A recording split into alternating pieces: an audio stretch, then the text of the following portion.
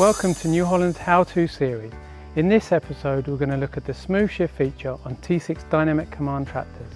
The Smooth Shift feature is accessed by pressing the gear icon in the TeleView 4 monitor or through the keypad.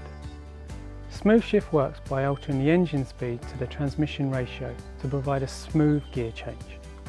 As the tractor changes up gear, the engine speed is reduced slightly, and as the tractor changes down gear, the engine speed increases slightly. There are three Smooth Shift options: on, off and auto.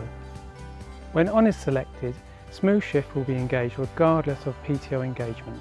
When auto is selected, Smooth Shift will be disengaged when the PTO is running to keep a constant engine speed, and will re-engage when the PTO is turned off.